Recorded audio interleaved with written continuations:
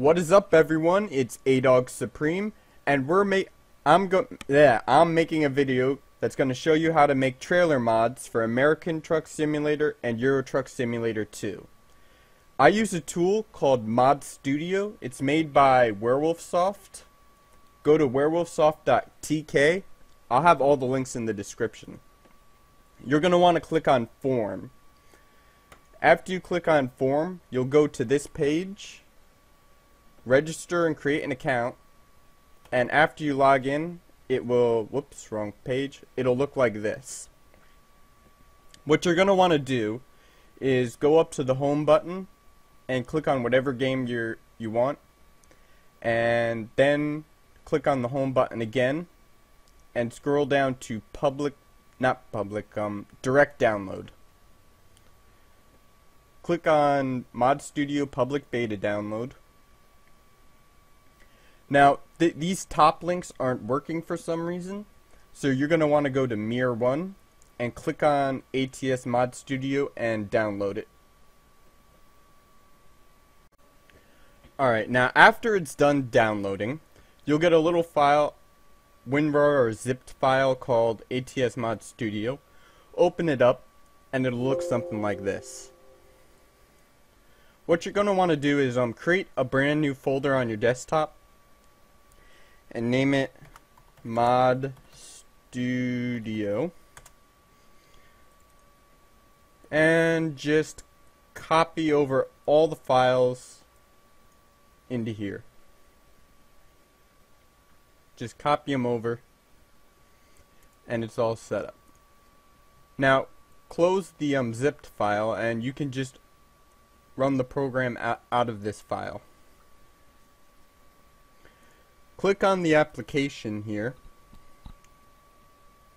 Windows Smart Screen Camp, and whatever. Click on the application and run it, and it'll look like this.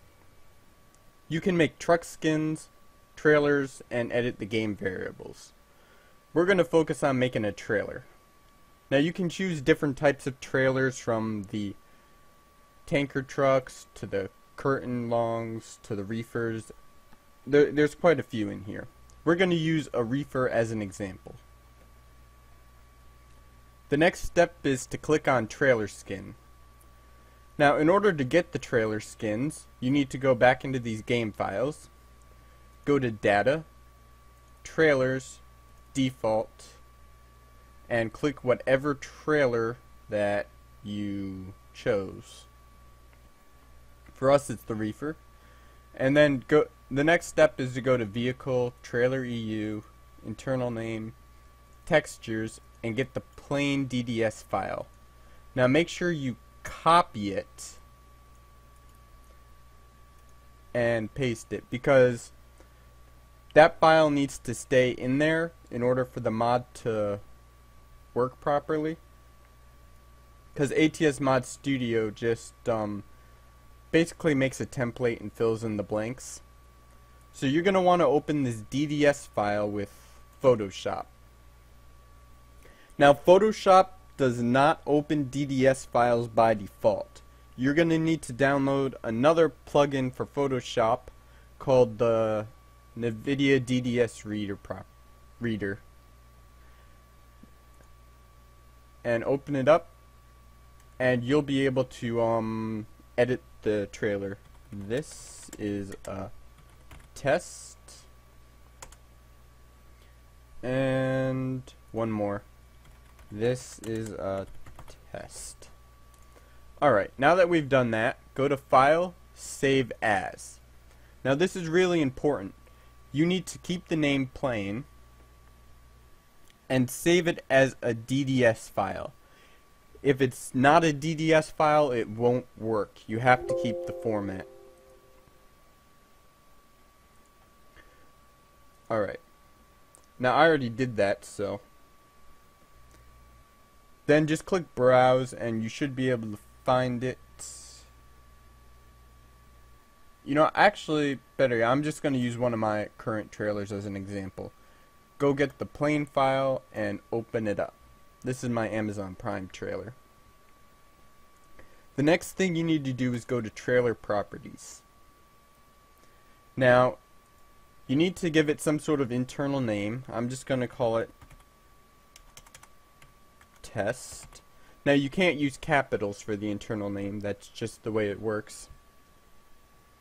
And down here you can choose to enable it in AI traffic or not, so you can see it on the road and stuff.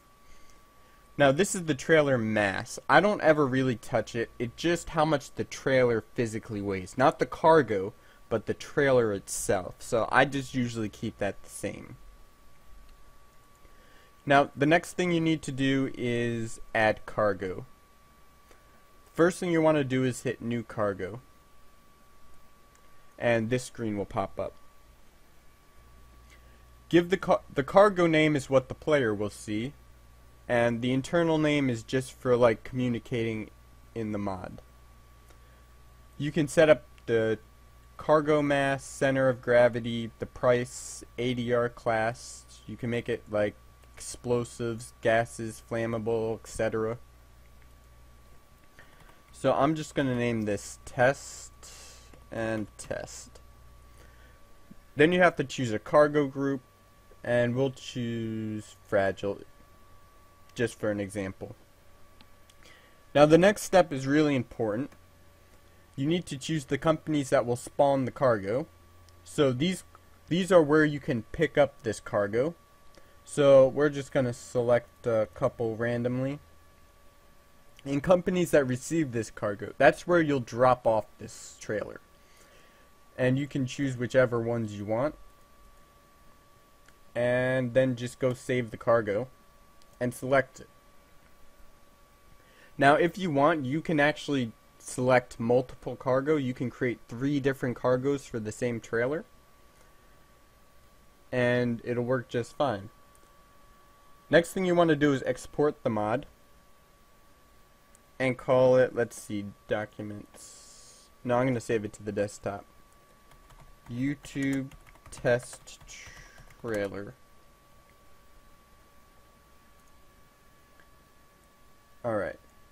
So you're going to want to open that up with WinRAR, and it'll look something like this. Now, I don't think you absolutely have to, but it's an extremely good idea to add a couple files in. The first thing you want to add in is the manifest SSI. Open that up. Now what that is, that basically gives the game information about your mod. And this is the format. You could actually like pretty much find this anywhere. You could just copy it right now, but I guarantee almost all mods have it. You could just copy the template from them. Display name is test mod.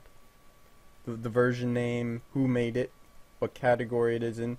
Now these 2 parts right here are very important.